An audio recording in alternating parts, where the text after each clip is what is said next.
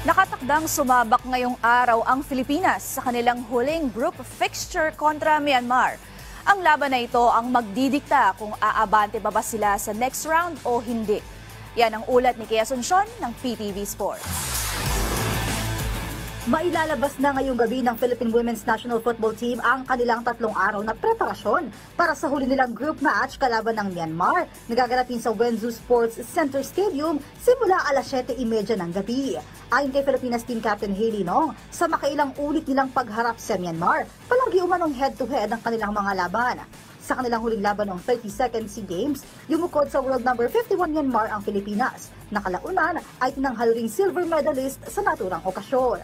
It's always a tough competition and battle against Myanmar, and it always seems to be such an important game for us and also them, and they know that. And I think we've played them a handful of times now, and it's gone back and forth. I think the last one we lost 1-0 to them, so we have to make that up tomorrow. Yeah.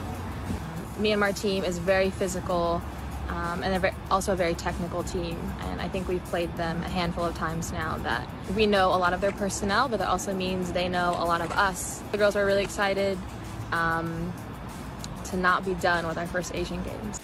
Ayon naman kay National Team Head Coach Mark Torcaso, puno ng positive vibes sa kanilang ensayo ang Pilipinas sa kabila ng malaking pressure para sa kanilang crucial match. We're looking forward to a very competitive game against Myanmar. A win and a good win will get us through to the next stage, but we're just focused on getting a win and finishing second in the group. But the girls are looking fantastic and ready to play well.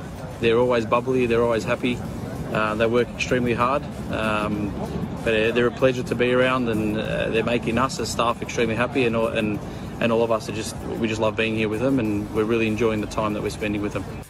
Kapwa may 1-1 win-loss rate ang Pilipinas at Burmese squad. South Korea ang nangunguna sa kanilang grupo na sigurado na ang pasok sa quarterfinals. Ito rin ang dahilan kung bakit kailangan ng Pilipinas maitala ang kanilang ikalawang sunod na panalo para maging isa sa 3 best second placers mula sa 5 grupo at makapasok sa susunod na round. Kea Asuncion para sa Bayan.